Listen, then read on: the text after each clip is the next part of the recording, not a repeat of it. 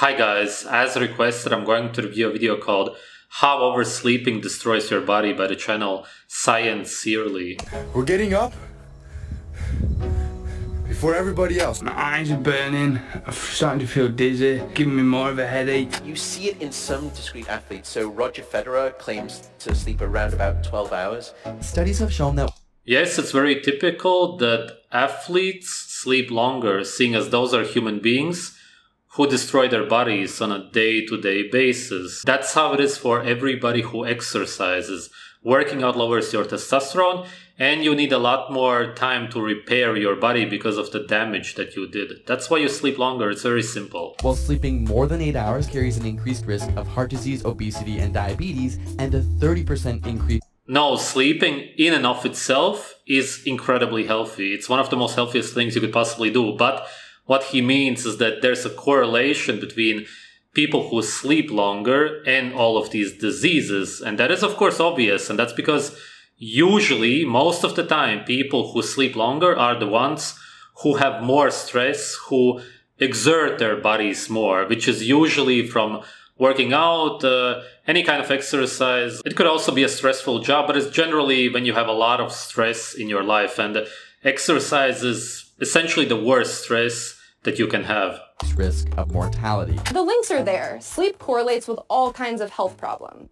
And that's exactly why correlation studies have never been seen as something scientific. This is a perfect example of it, seeing as the people who sleep longer are the ones who exert their bodies more, but they simply look at the sleep instead of saying, if you exercise more, you die quicker. It's obviously ridiculous to say that sleep is somehow bad for you. This video is going to be funny. Adult needs between 7 to 9 hours of sleep. But still, over 35% of all adults are sleep deprived, and between 5 to 10% of all people regularly oversleep.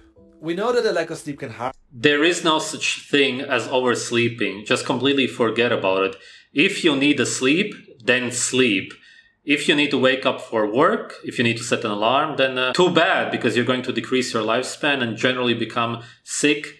What you should do then is simply go to bed earlier. Us. But also sleeping too much can be detrimental.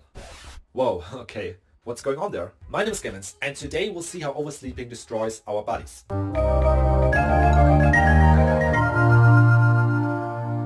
1963, San Diego, California. A teenager named Randy Gardner met up with two of his classmates. Randy thought that sleep wasn't that important, and so he proposed to his friends to stay up for as many days as he could. I mean, what could go wrong there? The experiment was originally meant for a high school science fair, but it can only go wrong because it's unnatural. You're not listening to your body. News spread to scientist William Dement, who immediately took a plane and flew down to San Diego. The trio, now a quartet, started the experiment. In the first hours of the experiment, everything seemed to be going well. But on the second day, the teenager started having troubles focusing. Okay, what's this? A circle. Great. And that? A triangle. Perfect. And that? A mobile device which will be invented in a few decades to communicate with people all around the world, find answers for every question and store cat photos. Okay, weird. Eventually also his speech started to slur and he couldn't often hold conversations. And a bit later he started hallucinating. Huh? Randy, what are you doing? Randy? I'm the famous 200-pound Afro-American football player Paul Lowe. Now get out of my way or I will tackle you. Randy, you a skinny high school student. As the days passed, he hallucinated more and more, until he broke the Guinness Book World Record. After 260 hours of staying awake, Randy could go to sleep. Initially he seemed to recover quite quickly from his experiment, but later reported that he had insomnia. And this is one of the reasons why the Guinness Book World Records do not feature any sleep deprivation experiments anymore. In subsequent years, scientists found I didn't even know that. That's very good. out how sleep works and what went wrong in Randy's brain. Throughout the day, the body releases different hormones which make us feel awake or tired. When you fall asleep, we enter non-REM sleep. Our heartbeat and breathing slows down and our muscles relax. Our body temperature then drops and our brain waves become slower. After a while we enter REM sleep. Here our brain activity and our heart rate increase, and we start to dream weird stuff. You had a long day? Why not dream about getting slapped by Dumbledore with a giant fish because you didn't clean your room? During REM phase, also neurotransmitters such as acetylcholine are released. Neurotransmitters are molecules which are used to send messages between brain cells. Normally our brain would cycle between non-REM and REM phases. Yesterday I had a dream where I took one of my friend's buddies in the forest. There were dangerous animals coming, so I used his body sort of like a trampoline, and jumped with it up in the air and then down again, trying to escape from the dangerous animals. I kind of use him like a big jumping pancake. While balancing our neurotransmitter levels. But in Randy's case, his sleep deprivation completely destroyed his balance. Neurotransmitter levels in the brain which are responsible for vision are often affected first by sleep deprivation. Especially acetylcholine becomes dysregulated and transmits spontaneous signals. This means that the visual areas of the brain become stimulated, often when they shouldn't, and we might see or experience things which are not there, as it happened in Randy's case. Later, also other neurotransmitters such as dopamine, serotonin or noradrenaline are also affected.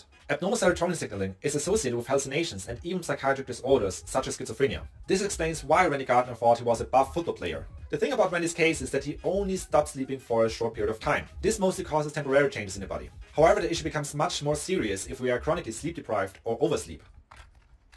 Which is the case for a lot of people nowadays. There has never been any proof that oversleeping is bad for you though, but we'll see what he says. Do you sometimes have the feeling that you could just sleep forever? And the best days are when you sleep until afternoon. There could be a lot of reasons for this. Obviously, the overall term that would be used would be depression, but that could have more meanings. Generally, it's when your body is too stressed, too exhausted, and you're simply biochemically sick. You're not producing the right hormones. Maybe your gut microbiome is messed up, which means that the bacteria in your gut are not producing the right hormones, which then signal the brain and so on. Maybe you binge-watched some small to medium-sized science YouTube channel last night. If so, well, thanks. But if that's not the case and you just regularly oversleep, then you might be one of the 4 unlucky % who suffer from hypersomnia.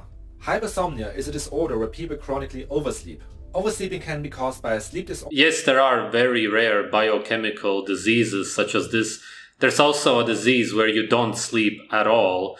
Can it even be called a disease? If you could actually live a long life and not sleep, sounds kind of cool. Or substance abuse or depression. In these cases, it is often impossible for a person to function throughout the day. But we also just might be used to sleep at least 10 hours a day, and this might actually be the definition of oversleeping. So this could happen to everyone, but don't worry for now. Chronic oversleeping is also characterized by some symptoms, so let's look at them. Affected individuals might sleep a lot but are still tired. Oh. As we said earlier, our sleep is coupled to the release of hormones and other chemicals. When we chronically oversleep, we might disrupt this balance and send our body signals that we actually need more sleep, and this then makes us tired. And in these cases, we cannot just fully go gamer mode and drink up to 12 cans of soft drinks a day. It just won't help us to re-establish this balance. Regular headaches in the morning are also a sign that something... Which you shouldn't, obviously. They're full of caffeine usually, which is artificial so-called energy. It's just adrenaline essentially, which you're going to be producing. ...is wrong. As we've said, oversleeping can cause a disruption in neurotransmitter release. Besides the already mentioned acetylcholine, the neurotransmitter serotonin is also involved in our sleep. Throughout the night, serotonin levels steadily increase, and in the morning it tells us that we should wake up. If we oversleep, this mechanism doesn't work properly anymore, and we might get headaches. Besides that, sleeping might also deprive our bodies of waters and nutrients, and this also might cause headaches. You might not say, no, Clemens, sleep is always great, I just love it. Who cares about headaches? Well, think twice. Oversleeping is associated with a variety of diseases, including heart disease, high blood pressure, diabetes. Again, he says associated. What he's saying is that people who have a lot of stress in their lives, especially the ones who exercise a lot, will sleep longer. So again, it's just a random correlation that they're trying to make. Sleep in and of itself cannot be bad for you. Your body would never do anything to harm itself. When you're producing these chemicals to sleep, then it's for a good reason. Or Alzheimer's disease. Yeah, what a bummer. It is not entirely clear how this works, but while we sleep, our immune cells... It's not clear at all because it's nonsense if you're saying that sleep in and of itself is what causes it. It's that people who sleep long have a bad lifestyle. ...move through our bodies and try to find intruders. With intruders, we mean bacteria or viruses. In order to stimulate immune cells, our bodies also release cytokines. Cytokines are normally very useful in order to fight off infections. But if we sleep too much, our immune system can become too active and then cause a chronic inflammation. This inflammation... That's absolute nonsense. Your body, again, would never in any way harm itself. If that really is the case, that means that your body is over the top stressed. That could be the case for people who go to the gym 4 or 5 times a week. They will usually sleep 10 to 12 hours a day at least, and then probably even take a nap on top of that. And then, yeah, because your body is fighting this chronic inflammation from the working out, you will be producing a lot of antibodies, immune cells, and so on. That's true, but again, it has nothing to do with the sleep itself. it's because you work out. And can contribute towards all of the aforementioned diseases. But it doesn't really stop here. Long sleep is also associated with obesity. This is also still debated, and there is an argument that people who sleep a lot just generally burn less energy. However, some studies have also corrected for that, and they still found an effect of long sleep on obesity. Another possible explanation is that our body adjusts its metabolism according to the sleep-wake cycle. Oversleeping, however, disrupts this process, and we might have changes in metabolism. Again, there are also some hints for that, but it's still debated. You know what is not debated? The positive effects of healthy food on your metabolism. Oh, really? Healthy food? What is healthy here? Let's see. What do they have there? Noodles, I guess, which is literally the same as bread, which is peasant slave food. There's only fiber, sugar, carbohydrates are sugar. You might as well eat candy, all of those anti-nutrients, just the naturally occurring toxins that you find in seeds. And then you have avocado. Oh, salad, again, great. Pesticides, naturally occurring anti-nutrients, allergens, toxins. Wow, nothing in any way healthy whatsoever. With that, welcome to today's sponsor.